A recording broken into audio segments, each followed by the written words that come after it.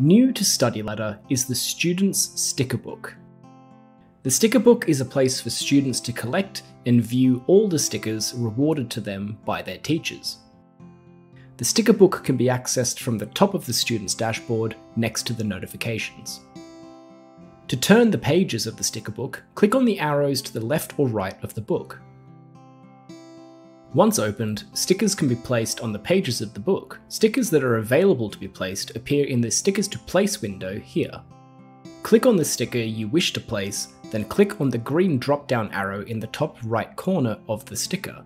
From here, you can place the sticker on the page or delete the sticker from your collection. Once you've selected Place in Sticker Book, click anywhere on the pages to place that sticker.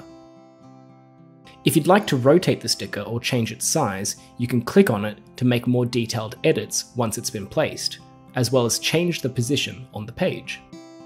Clicking on the green drop-down menu on a sticker you've placed will allow you to read any comment attached to it from the teacher. You can also remove the sticker and return it to the Stickers to Place menu.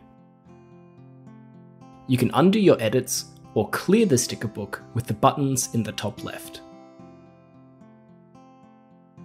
Any changes to the sticker book are saved automatically, so simply close the sticker book window when you're finished.